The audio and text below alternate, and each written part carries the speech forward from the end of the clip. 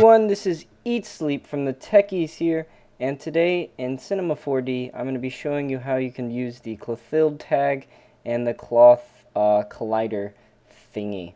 So first I'm going to show you how to use it for the basics, and what we're going to need for this is we're going to need a sphere or a cube or whatever you want to use. I'll use a sphere because it looks better in my opinion, and you need a plane that is just going to relax on top of the sphere.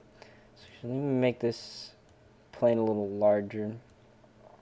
To use the Colthilde tag, it's very similar to the MoGraph tags. It's just adding a tag to both of these objects, and then they'll have physics applied to them, and they'll interact with each other. So two things: we need to make the plane a cloth, and we need to make the sphere a collider. So to do that, we need to right-click on the plane, go to Colthilde tags, and make it cloth, and go to the sphere, go to Colthilde tags, and make it a collider. So there we go, but the only thing now is if we hit play, it doesn't work. So we have to make actually first for the plane, I forgot to mention that if you want to get a more smooth cloth looking effect, if you go ahead and click on plane before you make it editable, and you go into object, you'll have width segments and height segments, and the higher they are, the smaller the little squares will be, so it'll look more natural when you make your animation. Lots of little squares, so a very high natural look to it. So after we finish that, we can go to our plane, make it editable by hitting C, or going over and clicking this button here. So now if we play it, our cloth will fall onto our ball, and it'll react and spaz out, and there we go. It looks like that.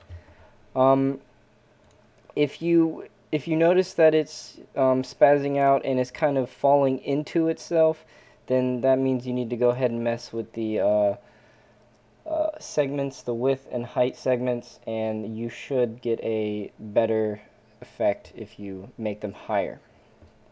Okay, so now that we've gone over the basics of that, very simple, just adding some tags to some objects. I'm going to show you what you can use for this. If we go ahead and make another plane, and I'll just look down on it. Basically what I'm going to be creating is I'm going to create a flag kind of thing, and I'm going to make this a little wider, smaller.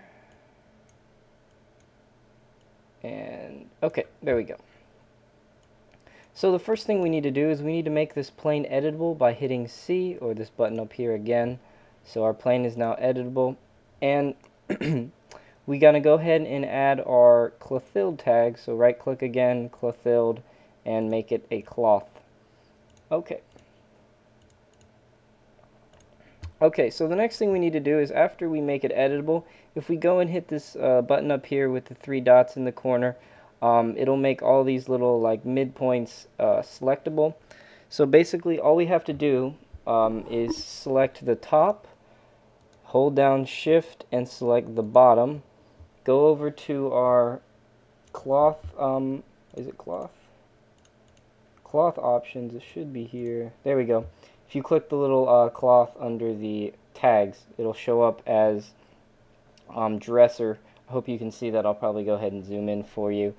And if you go down here to fix points, the 2 points we have selected, if you hit set points, basically it makes these points non-moving along these 2 midpoints here. So if we play it, we should get, there we go. So that is where the pivot point is, I guess, for this. And if you want to go ahead and mess around with the forces, maybe let's drop the gravity, see what that does. So there's no gravity, obviously nothing happens. If we change the direction of the wind X up a bit, and wind strength, we need some wind strength. There we go. It's kind of just falling in the breeze there. But if we turn it up, all of them a little bit maybe. Let's add some turbulence and add some more strength.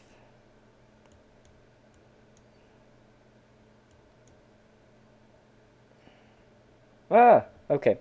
So basically that's it. You can have a lot of fun with this. Make a flag, and all you would need is a pole and maybe some string, and you'd be good. This is kind of a fail flag here, but if you just mess around in your forces, you should be able to make one that actually is flowing in the... Oh, that's the Z direction, that's why. So, there we go. Spaz out. Nice, very nice, like hurricane force winds there. So anyways, I hope you enjoyed this tutorial. Hope it helped. Thank you for watching. This has been Eatsleep. Be sure to check out the Techies website for great game and software reviews, as well as a database of all Techies videos. Also, please sign up to our forum where you can request a tutorial or just talk about something that interests